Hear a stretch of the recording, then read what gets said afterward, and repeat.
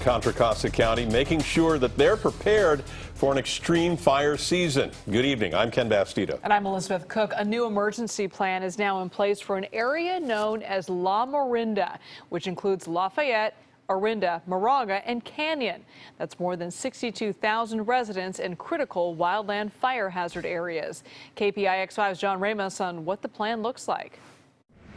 People live in neighborhoods like this for the beauty, but the wildfires in wine country and Paradise have taught us these can also be places of danger.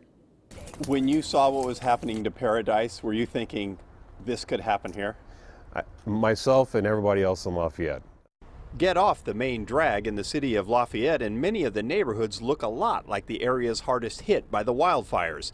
The streets are narrow and trees tower over homes.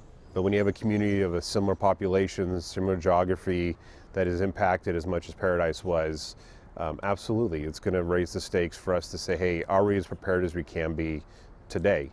So first responders have created a booklet that will be mailed to all residents in the Lafayette, Moraga, and Orinda communities to better prepare them in case they have to evacuate a fire zone.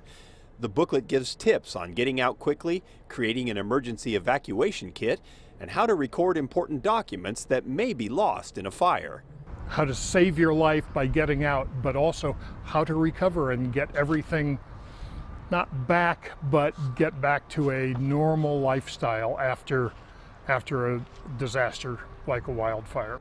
One of the areas of concern is Spring Hill Road, where homes sit along a wooded street that narrows to one lane. In March, first responders staged a live evacuation drill to show residents how crowded things could get during a fire. But perhaps most important is communication.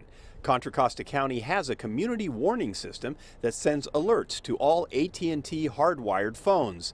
But officials say people with cell phones or internet-based phone service must register their numbers with the county to receive an emergency alert. If they're not registered, we have no idea that they exist. First responders say early warning can be the difference between life and death in a wildfire, and that's why preparing for one begins with registering all phones to get emergency alerts.